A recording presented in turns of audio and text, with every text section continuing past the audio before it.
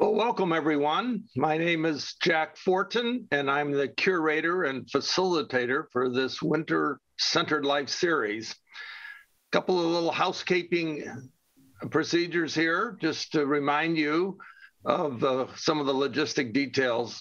Today's meeting will be recorded as it will be posted to the Augsburg YouTube channel at a later date. Secondly, we do have a live captioner today, so please click the CC button at the bottom of your screen to enable the transcript. And lastly, we will have time after we hear from our speakers for Q&A. But along the way, if you have questions, please enter them in the chat section of the Zoom system. And depending on the nature of the question, I might interrupt the speakers, or we will wait to the conclusion of their presentation. Now I'd like to introduce you again to our theme for this series, and particularly to our speakers for today. The Winter 2022 Centered Life series theme is our historical heritage, interrogating our sagas as we seek to live faithfully in the time being. And just a reminder, this impetus came as we reflected on the current situation that we find ourselves in with such a prolonged crisis, pandemic crisis, and the other kinds of crises that the pandemic has helped elevate to our awareness. And we're aware of how individuals, communities, and institutions today are tending to look for short-term, quote-unquote, relevant fixes instead of looking at their roots for guidance. People are tending to make up their future based on the immediacy of the crisis.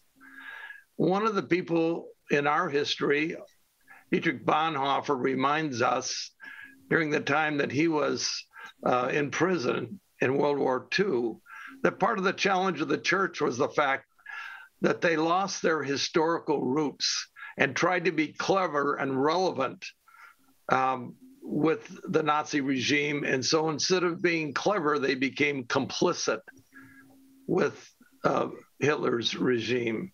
And how important for Dietrich Bonhoeffer was that we establish a historical future, a future based on the historical roots from which we've come. So we've, in light of this tendency that we've decided to unveil the findings of this fascinating multi-year research project that has been addressing Augsburg's historical heritage as a demonstration of how anchoring ourselves in our own personal and institutional heritage can hopefully rekindle for you your own core understandings and discover some pathways for your sustainable future. We all have a heritage to draw on if we choose. We have a family heritage. Many of us have institutional heritages as well as a faith heritage. We can gain inspiration and motivation to address our moorings as we delve into the heritage of Augsburg, an institution that has demonstrated renewed vitality over these several years. So without further ado, I want to introduce to you our speakers, who today are very good friends of mine, and it's always a privilege to be with them as they think through out loud for us this history and its implications. First is Dr. David Teedy, who's also a member of the Augsburg Board of Regents and President Emeritus of Luther Seminary, and helped found the Christensen Center for Vocation. And Dr. Paul Primenow, our current president of Augsburg University. So the theme for today is faith and freedom, Augsburg and the Lutheran Free Church. But before we get into this theme, I wanted to ask both David and Paul, kind of what drew you to this theme and to this work? just briefly, just so people can hear a little bit about your own personal interest in this work. I'll jump in quickly. So for me, this is something that I believe is part of the work of leadership in institutions, in particular institutions with such rich histories as Augsburg has. Histories that are marked both by faith traditions, but also by academic traditions, by a variety of contexts around where they're located. And so as we launched this project just a year ago with a group of faculty, staff, and students, gave us an opportunity to do a deep dive into that history and to find in it various threads that I believe help us to make sense of our mission and identity in the 21st century. So I believe it's certainly an example of what Bonhoeffer was calling on the church to do, during World War II. And I would argue that it's something that, as you've said, Jack, that each of us individually and institutionally, we ought to, make this a priority. In fact, I've become sort of a champion, a cheerleader for other folks, thinking about these kind of questions. And the key for me is that it's both about appreciative inquiry. That is, what do we find there that it's actually still completely valuable for who we are, but it's also about accountability for the places where perhaps we have not lived up to our highest values as an institution. So I think it's really in the kind of creative tension between those two different ways of inquiring or what I call interrogating our saga that we find that kind of meaning and purpose as we go forward. So that to me it's part of my commitment as leader of Augsburg to take on this work. Well, thank you, Paul. And David, besides Paul calling upon you to be a part of this, there's more to it than that.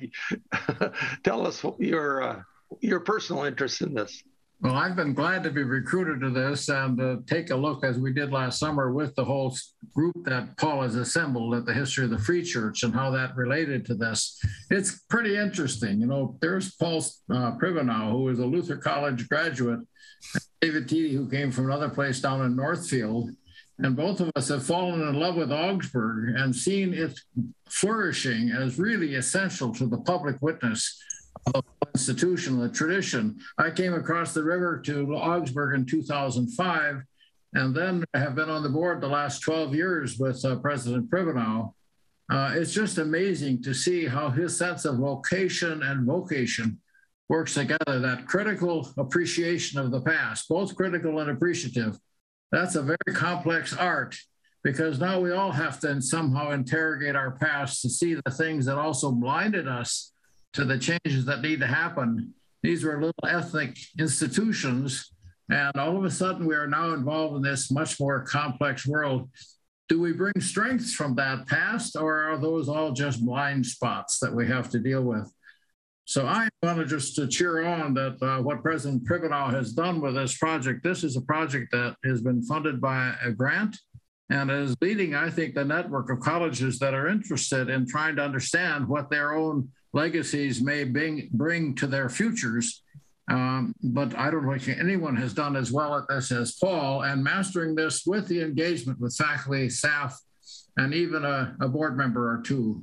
So I'm very hopeful that the whole institution will learn, and those of you who are participating today and especially the first session that President Privenow led are being given a glimpse into a critical appreciative grasp of where that history is going to take us.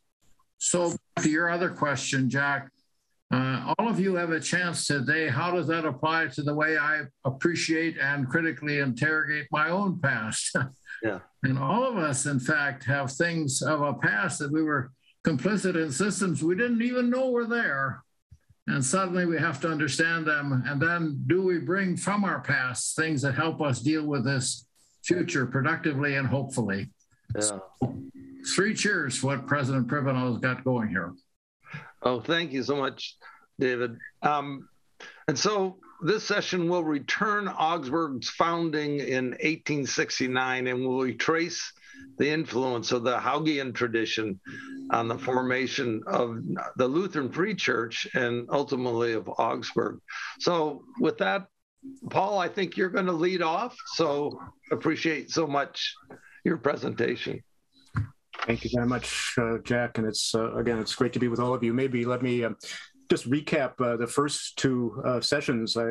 Many of you probably were there for those two sessions, but as David noted in the first session back a couple of weeks ago, I introduced the idea of saga, which is really the fundamental concept that we've been using in this. And a saga is, as defined by a man named Dr. Burton Clark, it's a way in which we bind a community together. So for me, this historical work is in fact aimed at how we are actually making sense of ourselves in the 21st century here in 2022, as in a very different context, very different student body, very different set of challenges. And so that was where I introduced it, and specifically I focused there on Augsburg's commitment to its place and what it meant to be a part of a particular place in a neighborhood, and really the implications of that for both how we teach and what we teach, but also how we are engaged with our neighbors.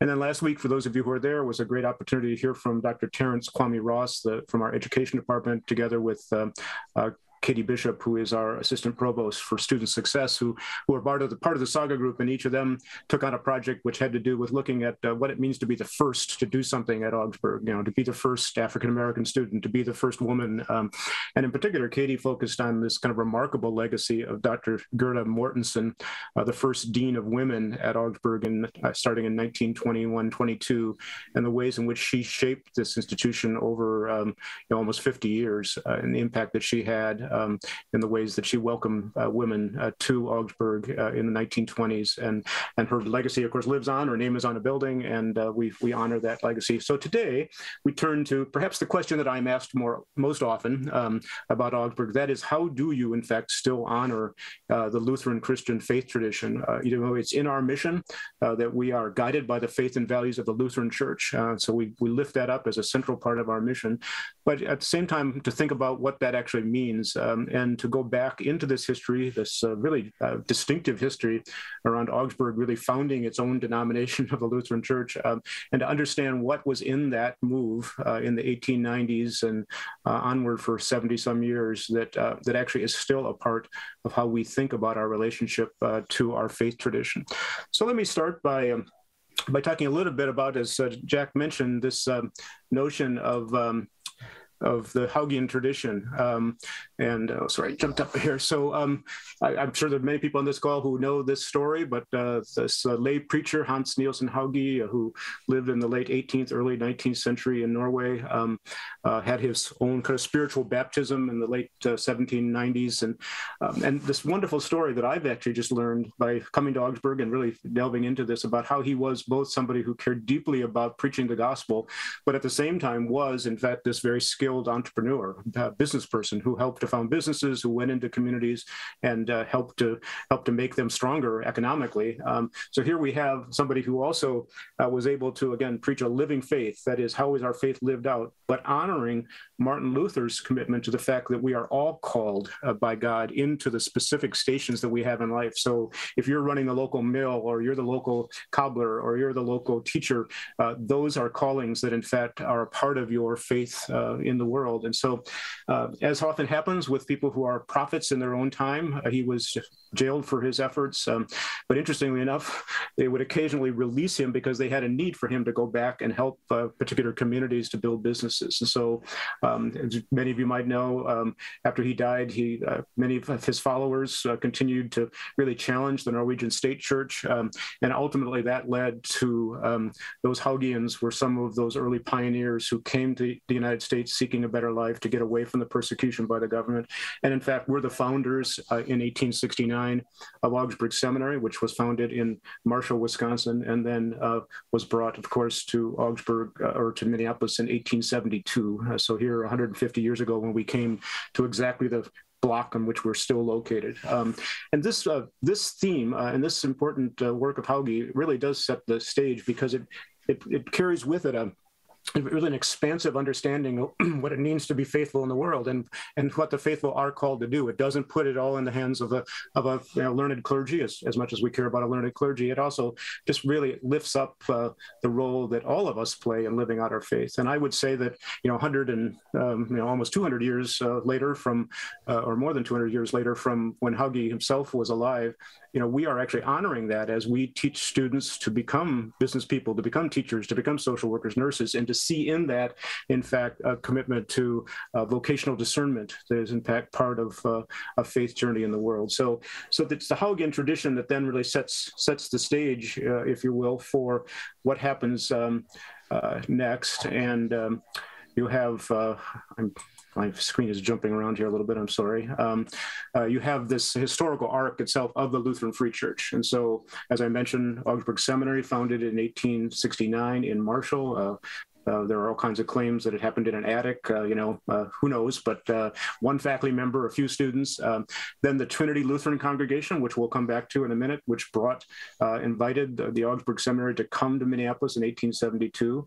And then we have these quarrels that started to happen almost immediately upon these Norwegian immigrants being in the United States, that really led to a split where there was concern about, who would be the college of the Norwegian Lutheran Church, what would be the seminary, and of course that led to some conflict between St. Olaf and Augsburg, which ultimately led the Augsburg contingent to form in 1897 the Lutheran Free Church. And along the way, then Augsburg shifted, as I mentioned earlier. We became co-educational in 1921.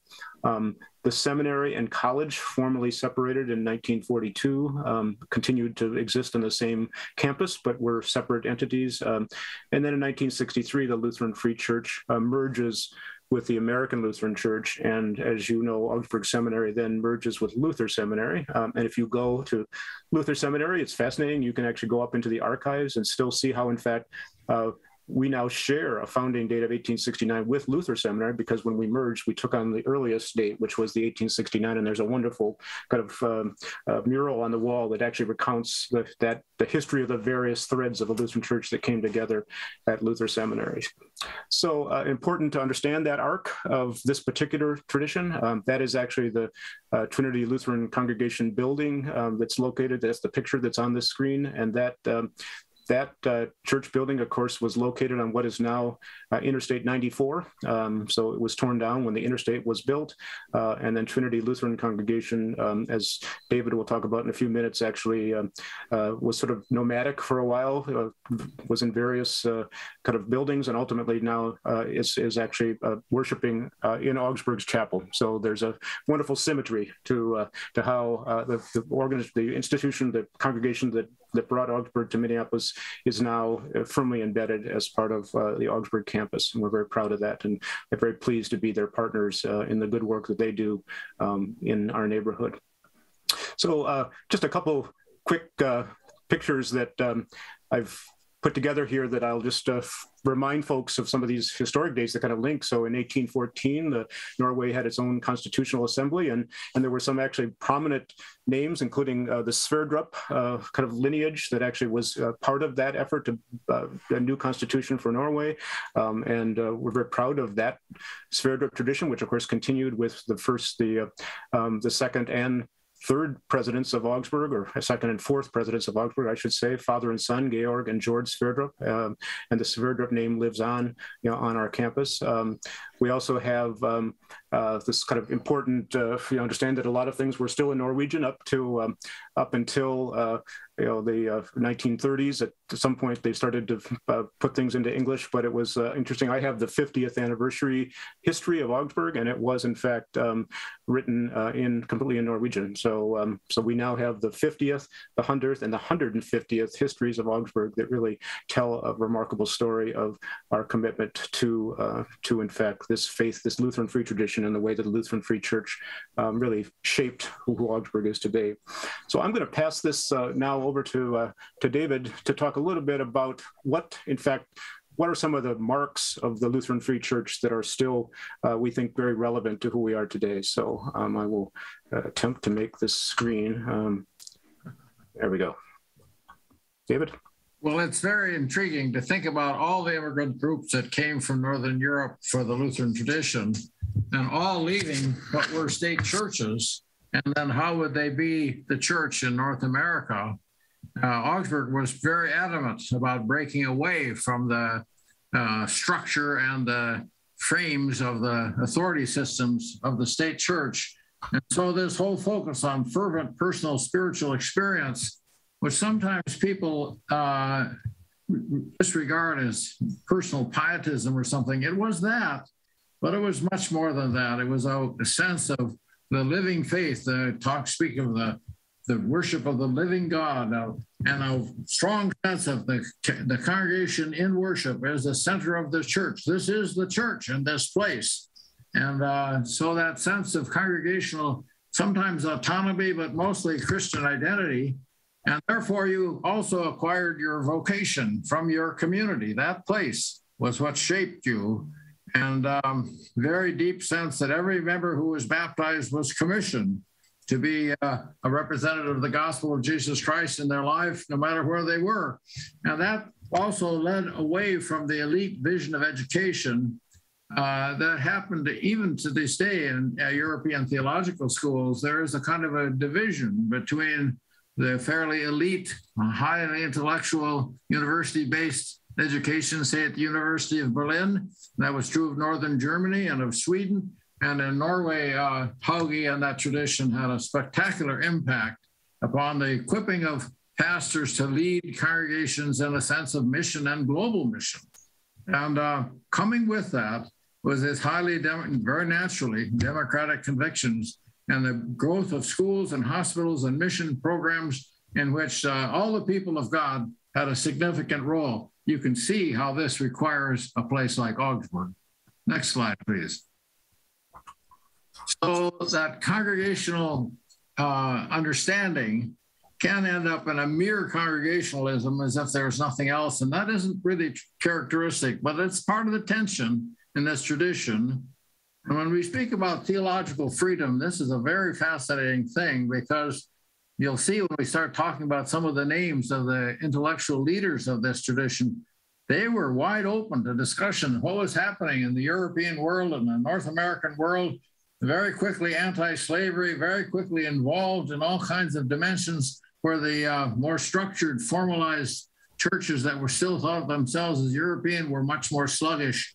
And this lived experience, which we're speaking, was just a lively thing. There are famous stories about the Norwegian churches in Brooklyn that were a kind of a spiritual renewal presence, and the Siemens mission in Boston, all kinds of places where this tradition had taken deep root. And the role of the laity or the people of God is very essential. They were not anti-clergy, but they were not going to be run by some priestly system, that's for sure. And that ecumenical openness is very interesting, because this was a different ecumenism from the European sense, which was really kind of a détente question of state churches talking to each other. This group of Scandinavians didn't really interested in that, but they were very interested in forming common bonds with other Christians who are interested in engaging the world and communicating the faith publicly. So that sense, that you can hear it again, leads to a very deep need for a college that will be alive to its social and politically equipping the next generation of leaders. Okay, next slide, please. Maybe just a quick word here, David, because I think that one of the things that's been striking to me is to look back at this history and to understand, Augsburg Seminary's role, even in the 1880s and 1890s, supporting public education in Minneapolis, and then to jump forward to the role. I know you're going to talk a bit about Bernard Christensen, but his role on Hubert Humphrey's Human Rights or Civil Rights Commission, and just so I think we go back to this notion that to be faithful also is, in fact, to be relevant to exactly the kind of social and political issues that are in front of communities as they mature. So I think really concrete examples of exactly how that played itself out in real time. I'm very interested and wish we had time to talk about what point in 1942 they decided to divide the seminary from the college. But at that time, the college was gaining its own kind of strength, and it wasn't just going to be run by the theological faculty either. Fascinating business. Well, my own personal reckoning, I mentioned about falling in love with Augsburg and the Free Church. This actually began when I was a seminarian at Lutheran Seminary. Paul Sonic came over in my first year of student. I transferred in from Princeton Seminary, and Paul Sonic came and gave the American Church History lectures. Wow, could that guy lecture? If some of you will remember hearing Paul Sonic lecture, it was just thunderous. And every lecture was honed and shaped and very passionate. And then Philip Quanbeck was doing wonderful work in New Testament studies at Augsburg already. And then you go back to Bernard Christensen in that list. It's so interesting. Christensen had gone off and done work in Europe. And part of what happened for Christensen's own education is that he got introduced to historical critical studies of the biblical work. And there was very much nervousness about that in immigrant Lutheranism in this country. And in fact, he had to write a statement about why this work was appropriate for Augsburg to pursue before he could be accepted as its president. It's a fascinating document to see how he did this. So Augsburg moved into historical critical studies well ahead of Luther Seminary, and I think of several of the other seminaries too, because of the intellectual clarity and freedom that Bernard Christensen brought to it. I mean, last week also, the wonderful conversation about Gerda Mortensen. We could add the work of Joel Torstenson and of John Stensvag. He was a president of the Free Church and a professor of Old Testament at Augsburg, and then came over to Luther Seminary when the merger happened in '63. John Stensvag had a huge impact upon my understanding of the scriptures of Israel and their prophetic force as being a living tradition. So there was no escaping a way to hide in a kind of a trivial pietism, because the God of the prophets was the God that John Stensvag brought to us. When I came back from my doctoral studies and I had been teaching in Claremont, California, I came to Luther Seminary and I needed to have pastoral experience in order to be eligible for tenure at Luther Seminary. And they arranged a call for me to join Sheldon Torgerson and Dick Mork at Trinity. By this time, Trinity was worshiping at Our Lady of Perpetual Help, which was pretty funny because all these Norwegian pietists were in the midst of this Bohemian Catholic Church with Stations of the Cross that you didn't quit. But that was kind of the characteristic. We're free. We can do what we need to do here. And the Catholics and the Lutherans got along just great. And it was a very interesting, wonderful learning experience for me. And at that point, I got to meet Bernard Christensen, and he was very crippled up with severe arthritis, but he came over to Luther Seminary as a faculty member then. And I remember sitting and being interviewed by Bernard Christensen. That's the only adequate word. And he just had one question after the other, after the other. And then I began to get a glimpse of the spectrum of thought and conviction that had brought such a wonderful spirit from Augsburg and to Augsburg. Okay, the next slide, please. So then I came over to Augsburg in the year 2005 as the first occupant of the Bernard Christensen chair. We had to invent it. We didn't know what it was supposed to be, but we did spend a lot of time with other key faculty leaders. Mark Trendick had a big role in this. Philip Quanbeck II had a big role in this to try to help us understand what was it that we had learned at Augsburg from Bernard Christensen that deserved to be perpetuated. Now, this was kind of our version of a legacy or a saga investigation from about 2005 to 2010, crafting these lessons. And I remember meeting with Bernard's widow, Gracia, who was very frail at that time. She said, "You can only come for a brief time because I get so weary." I said, "I'll be out in 20 minutes. Well, 2.5 hours later, she let me go because she had so much she wanted to tell me. And these 5 lessons are been crafted and pounded and argued over by faculty, and finally even the full board reviewed them. And you can hear in that, the first one, that whole sense of freedom. Christian faith liberates minds and lives. There's a real conviction that this is not to shut down thinking, but it is to open it up. And that second one, diversity strengthens vital communities. We had no idea at that stage, but a few clues of what was coming for Augsburg, and now Augsburg's investigation and investment in diversity as not to dissipate itself, but to become a character, a particular kind of community, is just, that's the script. And as interfaith friendships and rich learning, that was we spent a lot of time on that one. And you can see now as we work with a strong work on the Christensen Center and now a new chair that's coming in interfaith studies, this is our task. And then the next one was sort of Bernard Christensen's mysticism. The love of Christ draws us to God. And that was both our love for Christ and our sense that the Christ love is a force that works in our lives, all of which leads to our calling to service in the world.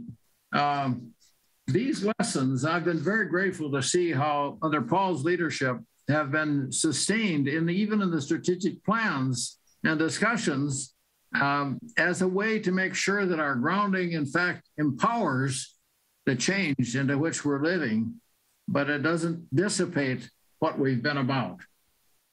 Okay. I'd like to say a quick word here. So there's a picture here of Bernard Christensen standing in front of what was then the new science building. And of course, folks on this call know that we now have the Hegfer Center for Science, Business, and Religion. And but Dr. Christensen, as you know, the 6th president of Augsburg, I'm the 10th, really did, through David's remarkable work as the inaugural Christensen professor, really set in motion over these past 20 years now, a way that we've really drawn on this legacy in very concrete ways. And as many of you know, Martha Stortz succeeded David as the second Christensen professor, and now we are about a month away from appointing the next Christensen professor. So that legacy is now embedded. There's actually an endowed professorship that David mentioned. And then also we have created something called the Christensen Center for Religion, or for Vocation rather, which I know that many of you heard from Jeremy Myers and Christina Fouget in the fall about the remarkable work of the Christensen Center and its Riverside Innovation Hub, and the way that they're really leading that work, in congregations across the Twin Cities area. So very, very proud of that legacy.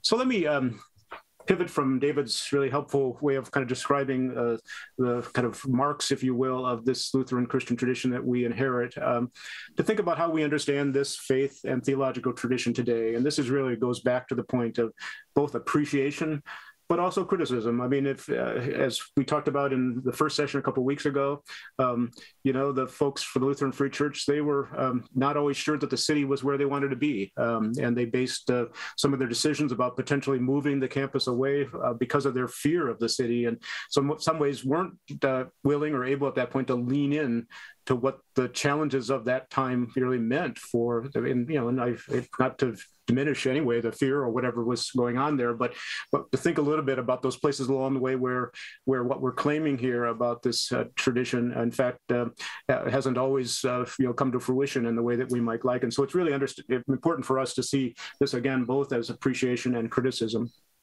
But what I want to interrupt there just for a second. That whole prospect that Augsburg would be moved to South Minneapolis, was Richfield, I guess it was very much alive, and some people invested deeply in it, bought property to move and so forth.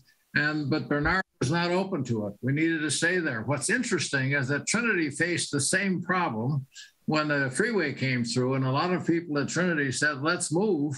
And others said, "No, we were called to this place. We, in fact, brought Augsburg to this place. God has a calling for us here, and it does for Augsburg too." So it's fascinating to say there was a sense of the sanctity of a location, which was not a very impressive looking place at that time.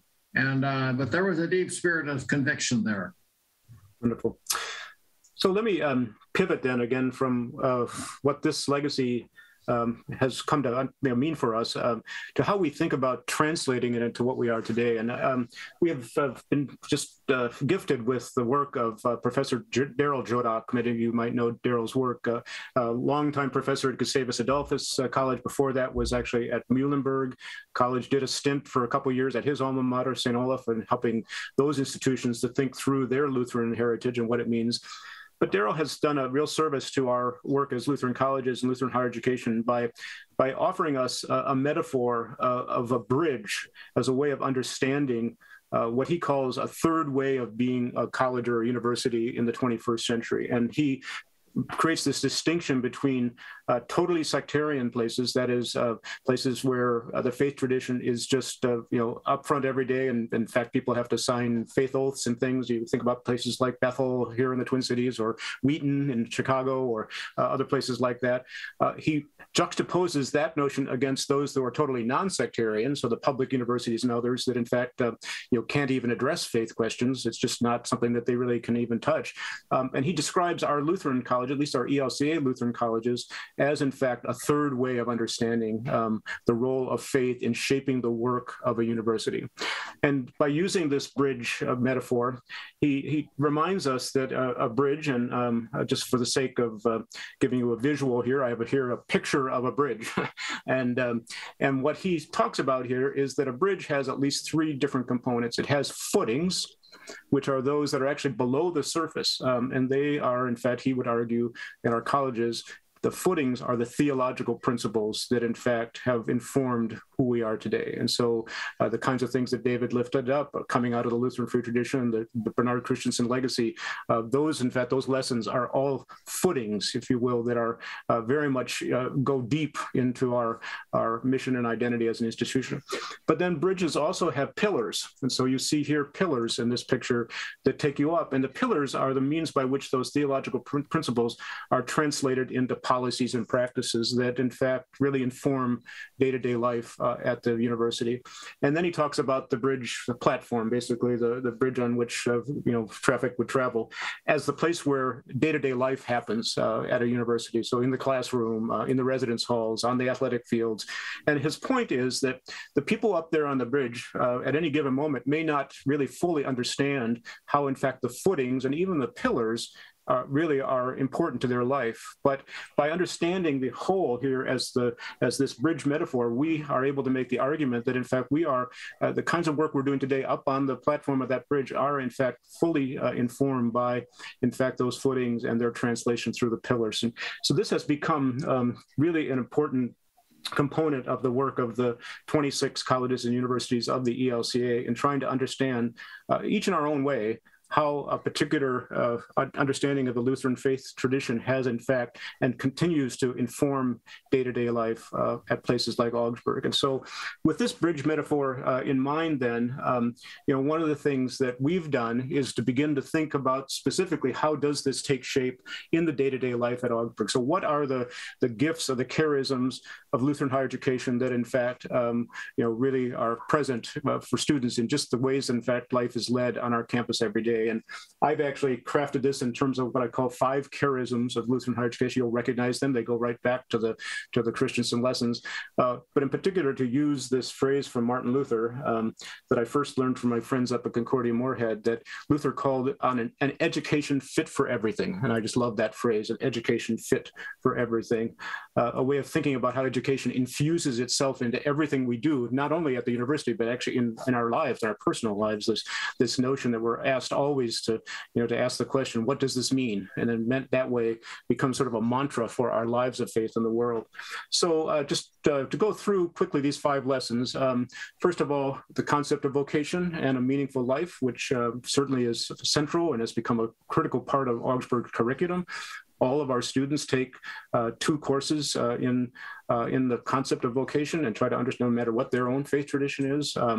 Second, critical, humble inquiry, this notion that only God knows the truth, and that, in fact, we are constantly in search of the truth among competing ideologies. And so we bring a certain humility to that work, which is certainly in line with our academic mission.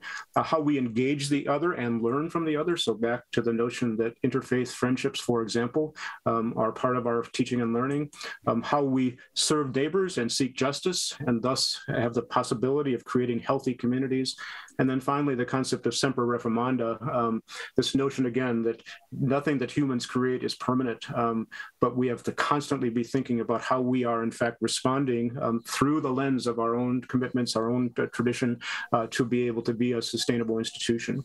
So let me say a quick word about each of these, just to kind of give you an example of what difference they make for Augsburg. So at Augsburg, and here's a set of pictures of our students, doing what they do. So we have students at a computer, we have students wrestling. We're big in wrestling.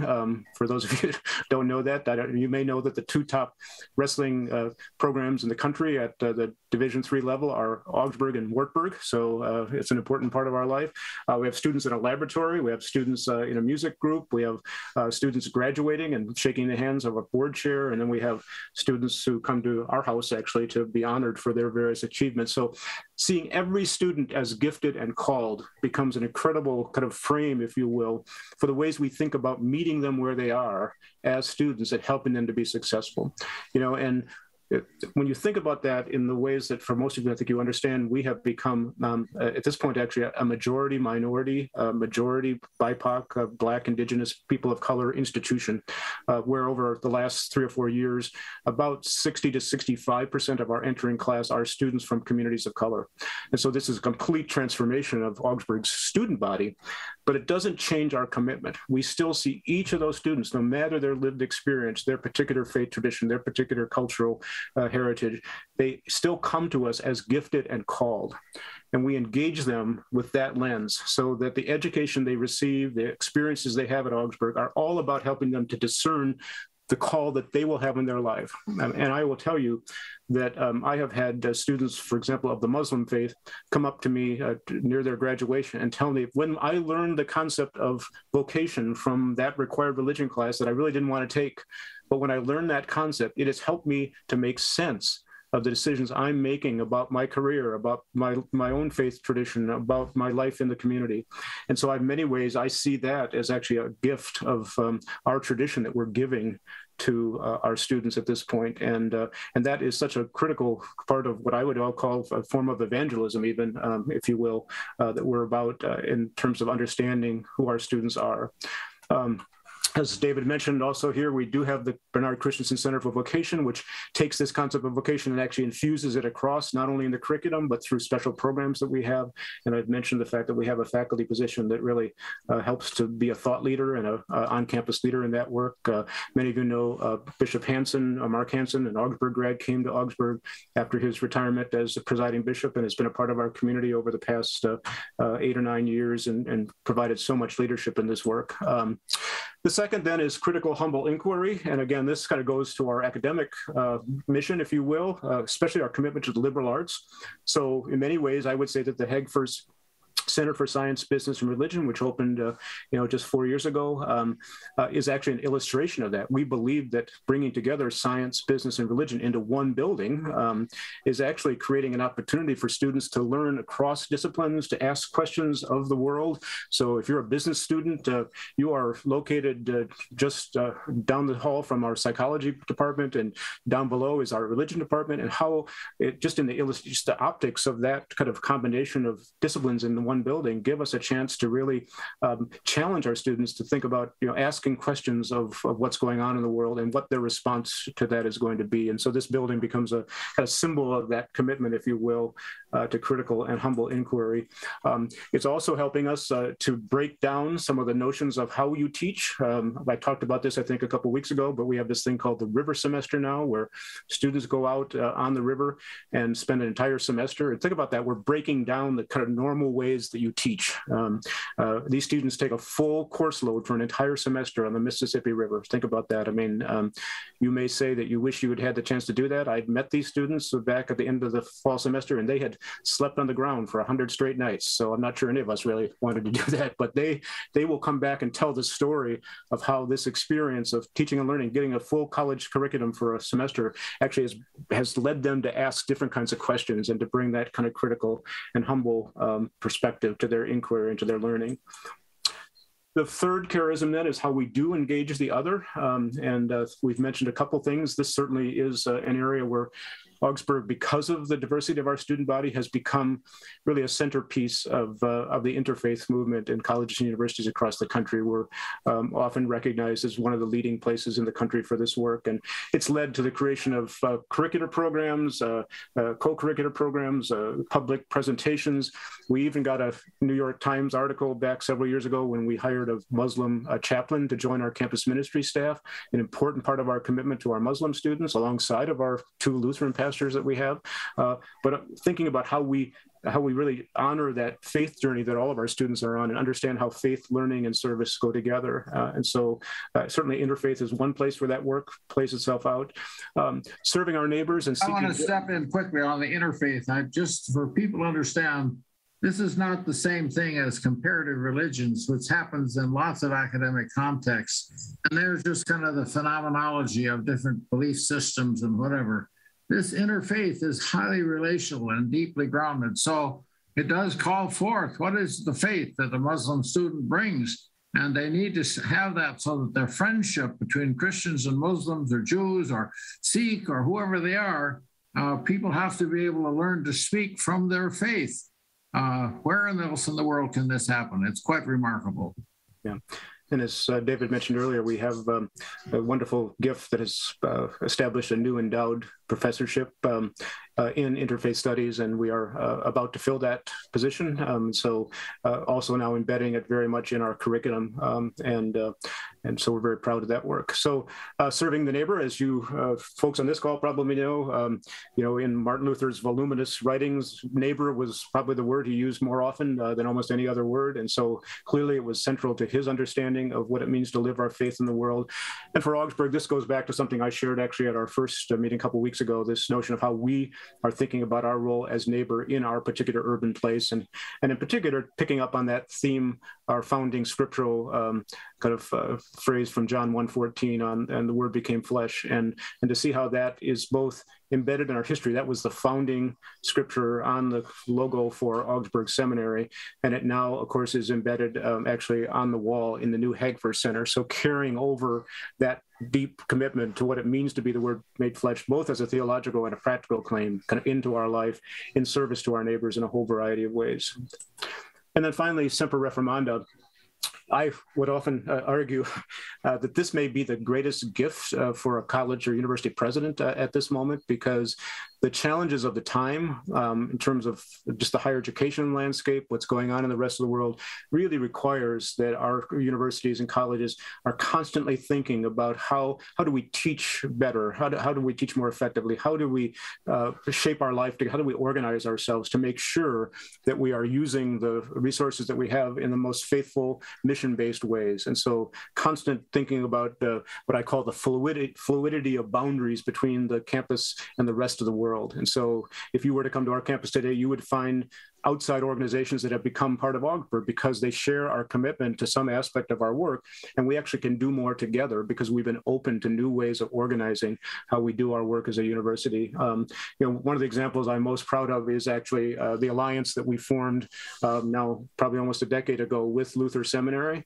And at this point, we are in what we call a strategic alliance. And I was just proud to be able to forge this alliance with my colleague, Robin Steinke, the president of the seminary. And what it means is that we are actually sharing staff, sharing technological resources, supporting each other in a variety of ways. And it's just is a wonderful example of how two institutions can do something more together than they could do on their own. And so this work continues to unfold. And it's just one example of the many ways in which we're attempting to really be mindful of how we are constantly involved in thinking about how we can be more faithful and live our lives and organize our lives in ways that make a better use of our resources. And I'm going to end here before we open it up by just pointing to the fact that the kinds of ways that I've just laid out, how we've translated this to Augsburg's commitment to the Lutheran tradition, has actually now also been lifted up at the ELCA into the creation here about 4 or 5 years ago of something called the Network of ELCA Colleges and Universities. We are all have been, the 26 of us have been, certainly linked to the ELCA over the years, but we had some staff support. But in fact, it was never clear exactly what role we played within the ELCA. They're proud of us. Most of the folks that work, or at least over time, have worked at the ELCA, and a lot of the pastors, bishops are graduates of our schools. But what does it mean to be a college or university of the ELCA? And so we came together as presidents, and we actually formed a formal network. And through our own resources and some from the ELCA, we've actually now formed this network and have staff for this network. And one of the things we did after forming the formal network was to actually call on a group of faculty from our schools to create a statement, which is actually available if you're interested in it on the ELCA website. That statement is called Rooted and Open. Rooted and Open.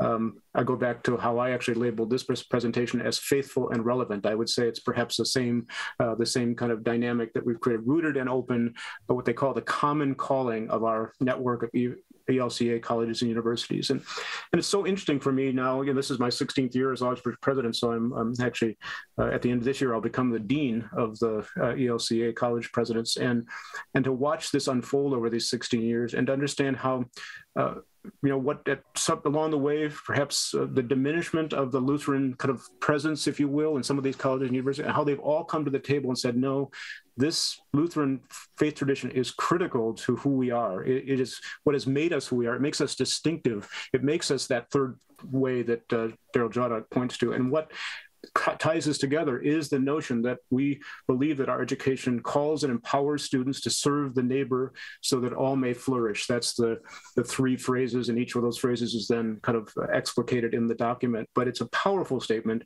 that really binds us together as a network. And I would just say to you that the real joy for me to have watched now as new presidents join us, how they come in and fully embrace this notion, and how in many ways we're bringing this Lutheran faith tradition back to life, if you will, in ways that are, I believe, are both faithful to that tradition and to its core principles, core theological principles, as well as its core values and commitments in the 21st century, in response to a very different context, very different student bodies, and very different needs in the world, I would say. So if you are interested more... I want to interrupt here very quickly, just to correct one thing. President Privenow has not only watched this, he has really created this in many, not alone, but with his leadership. In 2013-14, I was the interim president of Luther College, so I sat in with the college presidents, and you could feel this both attraction and aversion. Many of them were very worried about their Lutheran identity, whether that was going to be viable going forward and so forth. And to create this occasion, the National Church has lost a lot of its capacity to be the convener. And many of the college presidents who understood the strength of this really wanted it to be perpetuated. You mentioned the work of Daryl Joddock. That was a big help to this. But Paul Privenow was the one who convened and kept this conversation going and hosted meetings of these colleges annually at the summer at Augsburg University. It's really something. So the blessing of this across all of Lutheran higher education, and these schools are very different from each other, is really quite remarkable. And so that also puts a different context on this quest for our saga. Very important. Yeah. Well, I've stopped sharing my screen at this point, and want to certainly open it up here. And I want to thank David again for joining me. He is not a formal part of the Saga group, but he's been very generous in his time and helping us to really do a deep dive into some of these important questions. So thanks, David. And Jack, we'll turn it back to you to see if... Well, thank you so much, both David and Paul, for your stimulating presentations. And a couple of questions are coming. One was wondering about the impact of Americanization of the immigrant church and college, for good and ill, from earliest days, including a relationship with mainstream and evangelical church traditions.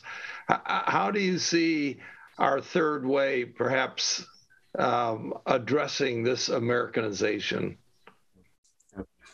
That's an important question, and I do think that there are moments in this history where, in fact, the kind of impact of Americanization on the challenges the church was feeling. So even what was happening in Cedar Riverside neighborhood, back in the 19-teens and 1920s, that led the church body to think, we're frightened of this. We're going to get away from this. And certainly the church as a body, I think it's part of our critical inquiry, understand that there are places where, in fact, they weren't as sensitive to some of the, the social issues and the challenges that were going on. And it's interesting. You look at what happened in the late 1960s and Augsburg's response to the kind of civil rights movement.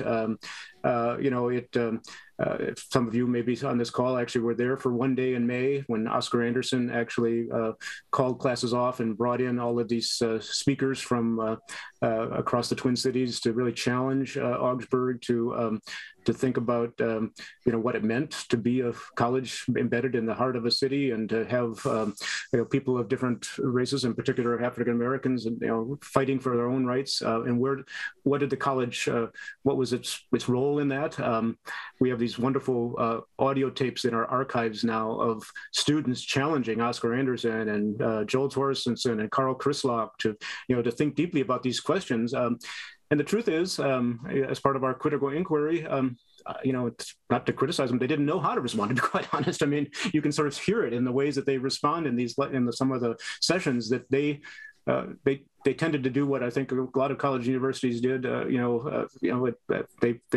said, well, we need to study this more. That's not what the students wanted. They didn't want to study this more. They wanted them to do something about it. Now, that led Joel to do something like the Crisis Colony. Many of you know in the early 70s when Joel set up the Crisis Colony on the north side of Minneapolis. And over the years, that tradition has taken shape in ways that I think are, certainly a response, a real leaning into those issues. And here we are today. And I have alums from the 1950s and 60s who come to me and say, this is what we always hoped Augsburg would become because of its place in the city. We wanted you to be this place that had this diverse student body. We wanted you to be a place that had a kind of commitment to neighbor in this kind of deep and ongoing way. We wanted you to be a place that actually thinks about how to be anti-racist, in terms of how it, a lot of the things that we've inherited that sometimes serve as obstacles to our students' success. So all of that now is built into how we are, thinking about the work of the university. So I don't know, David, you might know more about some of the broader, ecclesiological trends and things there, but certainly I'm not sure that Augsburg always knew as a university how to deal with with what was going on in the country over those various eras. So. I think the word Americanization has a lot in it, and I don't know quite what is in the mind of the person who's asking the question. But it's true, this whole 150 plus years is a discussion of immigrant groups coming to terms with this new world. And then as the world changes, certainly the replication of European Christendom is not what the future holds. So the question is very much in play, a wonderful question. And we could write about 10 books about this. As I mentioned, we're now at a time in which we're also struggling with the future of denominations. And the whole question of how we will be Lutheran, we're really focusing that primarily upon these certain central convictions that guide the educational work itself, open it up with the confidence of the gospel itself. And so this is a different way of playing it forward. It is not a sectarian move, but that means it's open to criticism of all kinds too. Because who knows how to do it right? This is a work in progress. I'm so grateful, though, that it is set in that sort of a set of frame that we're kind of holding ourselves responsible for sustaining this legacy into a very differentiated future. Very good. The same person, it's the good Reverend Dr. Mark Center is one giving us these questions today. He writes about Bonhoeffer, saying Bonhoeffer wrote that Christ was at the center, and who is Christ for us today? And he's asking the question, how does it work in an interfaith capacity where we claim Christ to be the center, the baptism as our primarily vocational factor, and then the ongoing understanding of Augsburg history?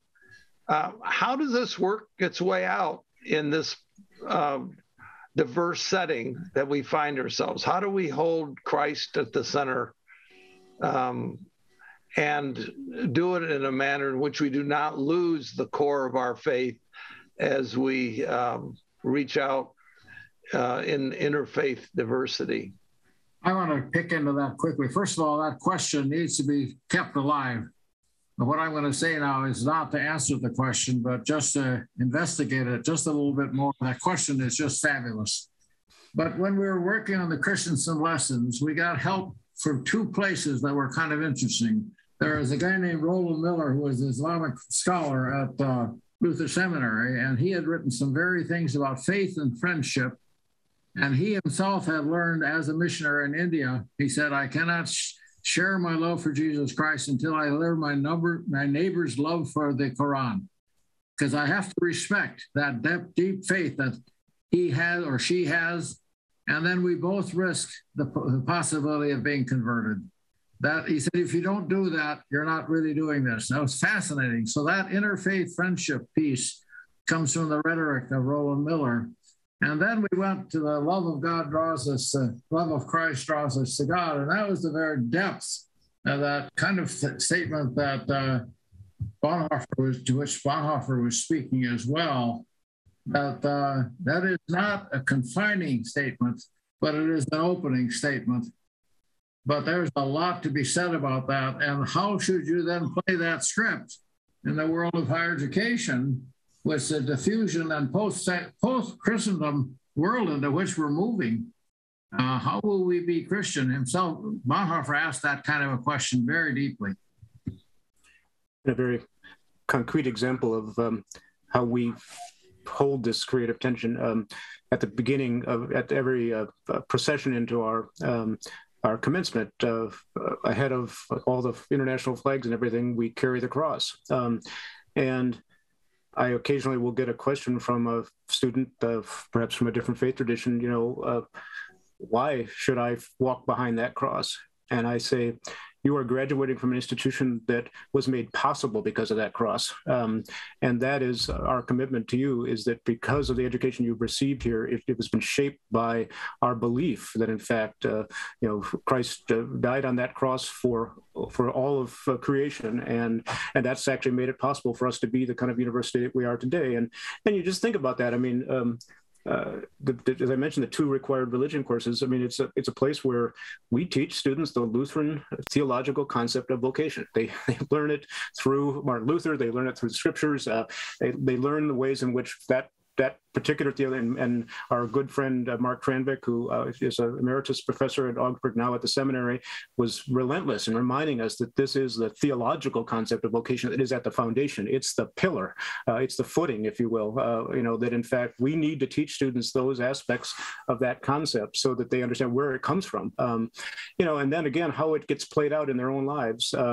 I would just say, go back to what I said earlier, for the kind of meaningful way in which it is a gift that we are able to give away, and ultimately to be open to wherever that leads students in their own lives. So, it's also true that several faculty are crafting their sense of this engagement with deep roots into Dietrich Bonhoeffer's work in the Third Reich, because this is not something that is just culturally dominant. It is actually now a countercultural conviction.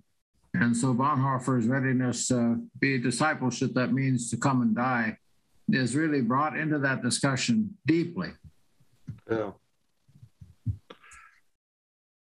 Well, thank you both for your presentation and for your responses to these questions that are not easy to come by. What is the impact geographically of the Free Church? How far did it go? Was it the Dakotas and Minnesota? Did the Free Church have impact in Iowa as they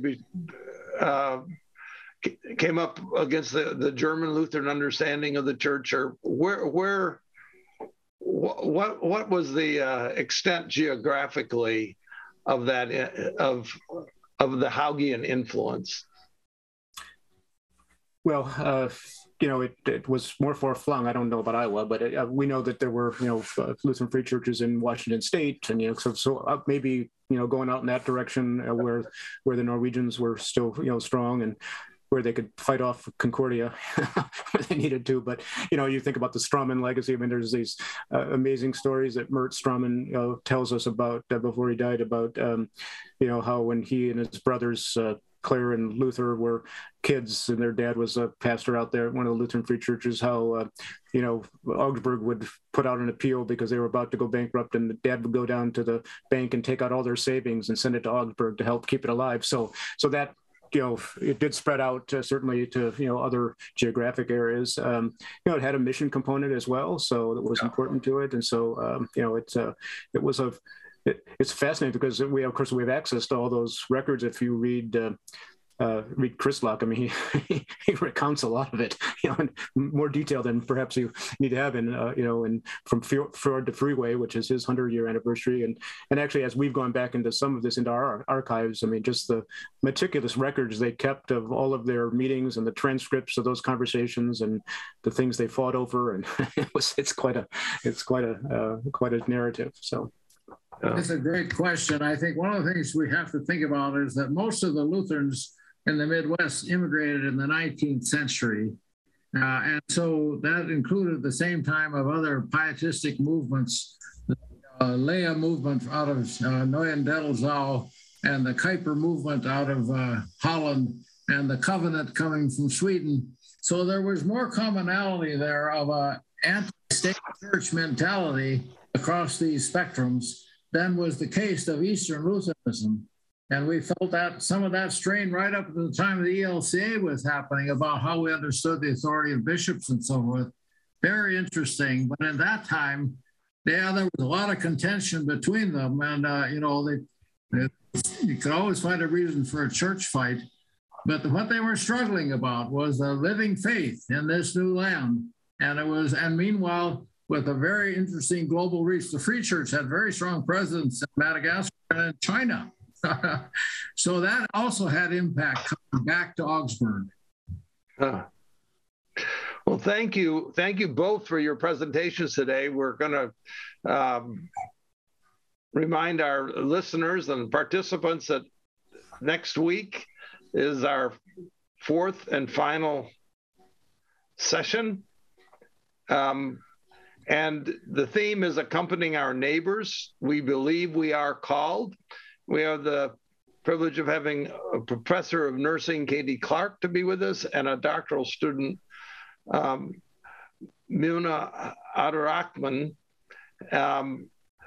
who both have very interesting bios. And I would encourage you to, before next week, to go online at augsburg.edu/centered life and read their bios, the extent to which they're involved in the community beyond their direct involvement at Augsburg University.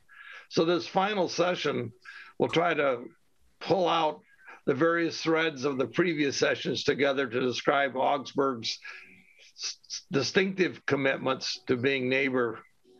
And this would be particularly around the Augsburg Health Commons at Central Lutheran Church and the Cedar Riverside area. We'll also have Paul, Dr. Pribanow, and I will talk about the implications now of this four-part series on our own individual lives and the institutions in which we as participants have influence. So with that, thank you so much for attending, and we look forward to next week, same time, same station, for our fourth and final presentation in this series. Have a great weekend. Thanks, David. Yep.